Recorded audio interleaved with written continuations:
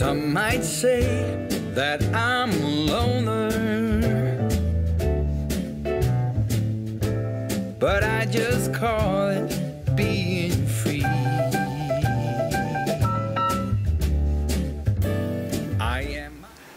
Hey everyone, I'm Calvin with Southern Country Living. And I'm Marie. We hope everyone is doing great today. We want to welcome you to our Sunday chat this week. This is a Sunday, June the 9th, 2024. And our weather outside is just absolutely beautiful, sunshiny day. And looking through our glasses there, our gladiolus are starting to bloom. And I love seeing those when we look outside, don't you, Marie? Yeah, but I believe you need to say looking through our glass door instead of saying looking through our glasses. Okay. Okay, well, I got a lot on my mind today. We've got quite a bit to talk about today on our Sunday chat. And to be honest with you, our Sunday chat's going to be sad today. And we're going to try to keep it uplifted and happy as we can. So, but to get started, the first thing we want to talk about, we're going to let Marie do her devotion today first. Okay. And it says, "He who is faithful, witness to all these things, says, yes, I am coming soon." And that's Revelation 22:20. And then the scripture reading today is John 14:3. "If I go and prepare a place for you, I will come back and take you to be with me, that you also may be where I am." And that's so reassuring, yes. Knowing that if we belong to Christ, that He's coming back for us one day. And if we pass on before He comes back, then we're going to be with Him one day.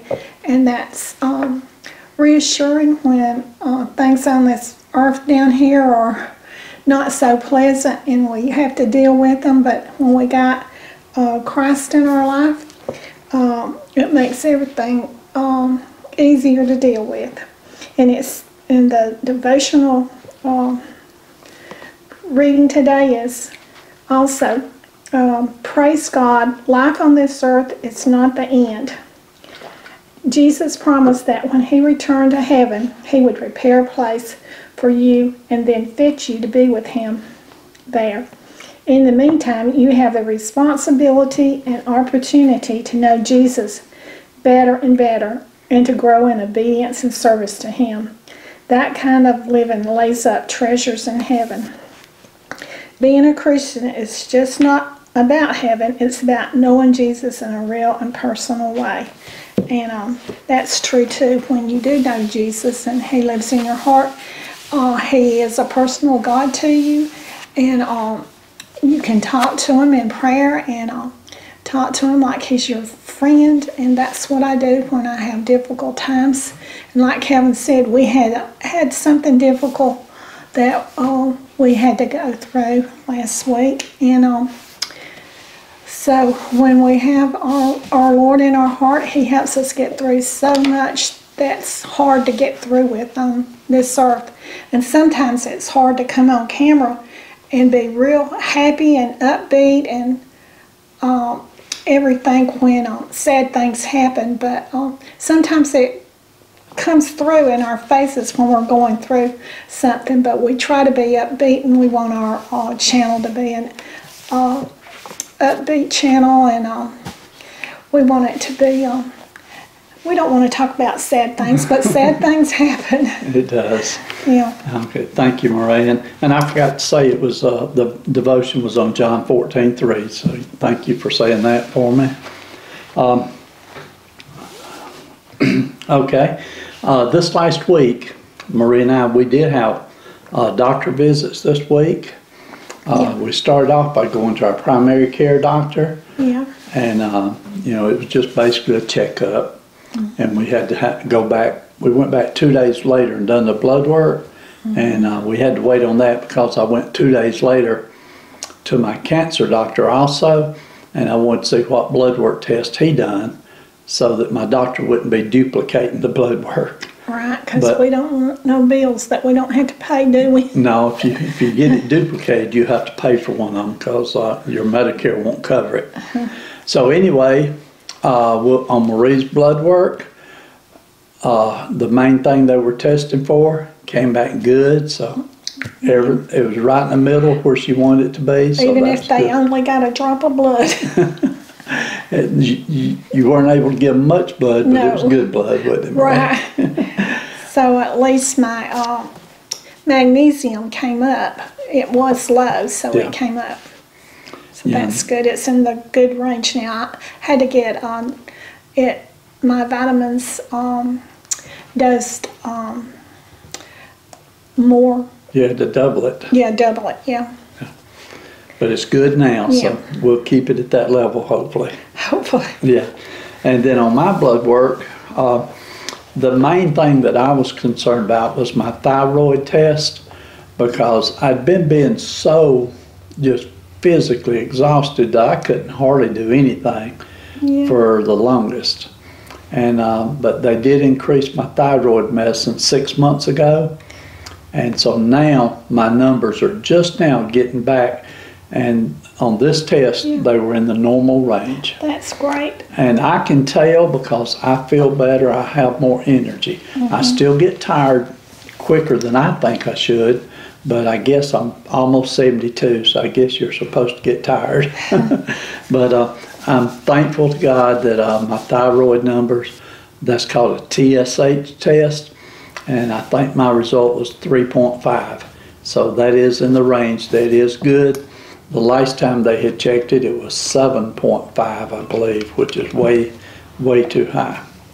And then also, I've been working on this a little bit, but on my sugar, my A1C number, when it was tested 3 or 4 months ago, it was 7.5, and this time it's down to a 6.6. So I know that's still high, but for me, that is good because I do eat quite a few desserts and sweets I shouldn't be eating, Yeah. but I have been trying to be better, Hannah Marie. Yes. So anyway, so both of us, our blood work was good, and all that looks good, so we're happy about that. The next test that we have coming up is for me, and that's in the month of July, so I've got 3 or 4 weeks. Don't have to worry about that, do we? Okay, and of course we've been real busy this week with doing things like cooking and videos. We made several videos this week. So what I'm going to do, I do have something I want to talk to you about, but first we're going to cover the videos that we did this last week. And the first video we did was our Sunday chat, and we talked about unexpected events and things happening. And I left a little hint there that something had happened, but I did not talk about it. The second video that we did, Marie made the chocolate sugar cookies. And boy, did Addison love them. And I know another person that loves them too, Calvin. Those things were fantastic. There weren't that many left over, but we put them in a plastic bag, and I kept them on the counter. And every evening all week last week, I was going back and getting me a chocolate cookie. They were delicious. Okay, the third video that we did, we made the creamy bean and sausage soup. And I absolutely love that. That is so good. I just love good country food. And that was delicious. It was delicious, and correct me if I'm wrong, Marie, but now Marie's not a heavy eater. But after she ate that bowl of soup, if I'm not mistaken, she came back in here and got a little bit more. Is that right? That happened several days ago. I'm not going, I don't know. I don't remember. Well, I think she did. But to me, that indicated it was very good because for her to want more, it had to be real good. But I loved it. And the cornbread was delicious too. Oh, yeah. It's a good, easy way to make cornbread where you don't have to light your oven up Yeah, and get yeah. your house warm. Even if you have air conditioning on in the summertime, it still can get warm when you turn your oven on. Yes. Okay, the next video we did we did this video on the day that I went and, or was that the day we did our blood work? I'm not sure. No. I'll have to write Yeah. everything down. Okay. The next video we did was on the day that I went to the cancer doctor, and then immediately after the cancer doctor, we went and did our blood work. And on that particular day, I was extremely tired, didn't feel good that day. So we were going to go thrifting, but instead of going thrifting, we went to McDonald's and got us a biscuit. And we did our little doctor update there in the parking lot at McDonald's. I did good today. I didn't eat a biscuit. I ate some Cheerios. Okay. And so then the next video we did last week was the video where we went thrifting at the Habitat for Humanity. And on that particular video, we went and did something beforehand. We did several things that day, but the main thing we did was we went thrifting at Habitat for Humanity, and then afterwards we went and had lunch with Kim. Actually, it was Cynthia, who is our daughter, Kim, who is our granddaughter, and Addison and Avery, who is our great-granddaughters. So there were 4 generations of women there at that lunch. But we enjoyed doing that during summertime. Cynthia can join us because she's a teacher and she's out during the summer. So we really enjoyed that. Okay, Marie, I purposely sort of skipped over on Sunday chat a little bit and didn't say much about that. So we're going to try to talk about this right now. Maybe a little hard, and y'all forgive me if I have a hard time saying what I'm going to try to say. And I'm going to step out and get a picture, and I'll be right back. Go ahead. And so I'm going to wait for Marie to come back. Okay, Marie is back, and she wanted to get a picture to show you. And this is a picture of our sweet little Gus. And this picture was made on the first day that Kim got Gus. I believe that's the same picture, right? Yeah. I think that was the first day that she got Gus. If it wasn't the first day, it was within the first week or 2. Yeah. But Gus was 11 years old, and Gus passed away about 10 days ago. Yeah. And to us, it was just like losing a family member. Yeah. But for Kim and Jonathan, they got Gus. Gus is a registered border collie.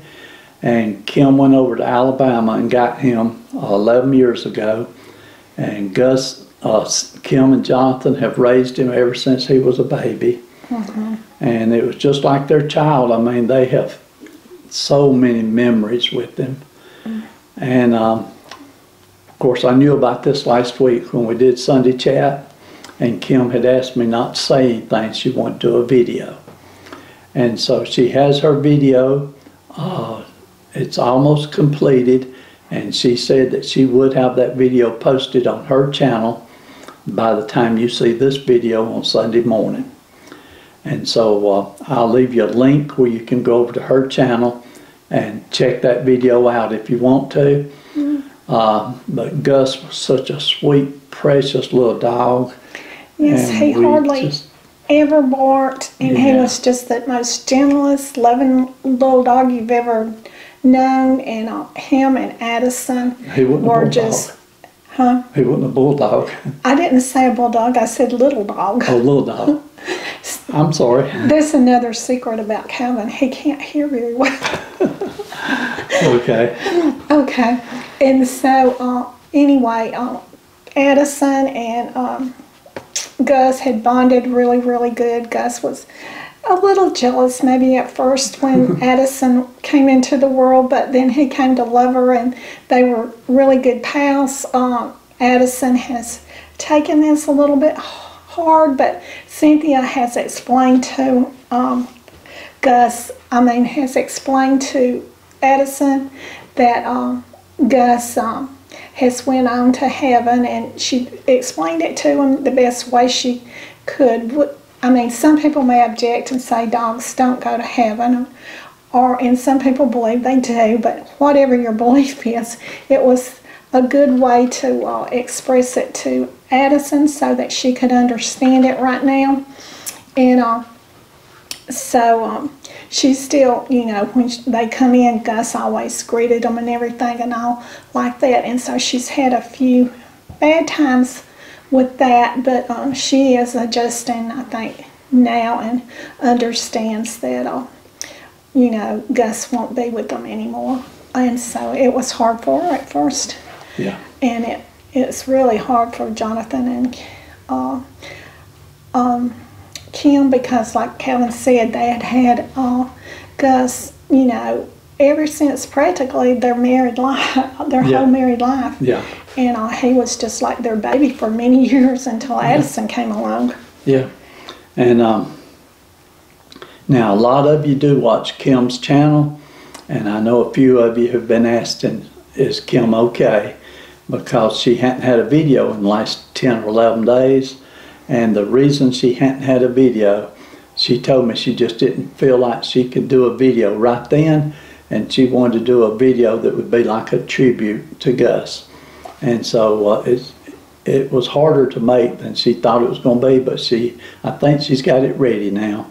And like I said, I'll leave you a link so you can go over and watch that video. And if you do watch it, I know that she'll appreciate it very much if you'll leave her a real sweet comment.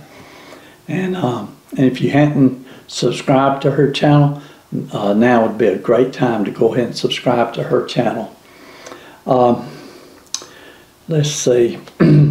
And the last time that we were down at Kim's house, which was like a day or two before Gus passed away, I'm going to show you some pictures here at the very end of this video. But Gus came over to me. Now Gus has always loved on me, and he always jumps on me. He loves to play. Me and him used to play Frisbee so much, and he just loves to play Frisbee.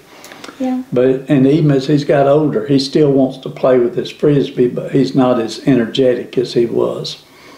But he came over to me. We were inside the house, and I was not expecting it, had no idea, because we'd already been there for an hour at least. But we were getting close to time to leave. And he came over to me, and he just put his little head up against me, and he just rubbed on me and loved on me. And he was whining, you know, like they do when they're crying or they're hurting and stuff. And he did me the same way. He did. When me and Kevin got in the car, I don't remember if I said this to Kevin, but I remember thinking it. I was thinking that, I said, I hope Gus ain't saying goodbye to us, you know. Yeah. But I felt like that, and so sure enough, he passed away. Yeah, I think that's what he was doing. He was telling us bye. Yeah, but he was just a special dog, and all of our pets, people that have pets, they've probably experienced one of their pets passing away, and they know how it is, you know. Also, I had a pet that passed away a couple of years ago named Angel, and it was my cat, and so it hurts just so bad when they pass away, but you know, time does heal, but you know, in the meantime, it's rough. Okay, well, anyway, we just wanted to share that with you. I had wanted to talk about it last Sunday, but I promised Kim that I would not say anything until she told me to. And so we've got that covered now. That's really all that we had to talk about today. That's pretty much enough. Yeah. But we love everybody. We appreciate you. And like I said, if you will, go over and check Kim's channel out and watch that video, and she will appreciate it, okay? Marie, I'll let you close. Okay. Y'all have a great day, and so y'all do what you love and love what you do, and we'll see you on the next video. Bye.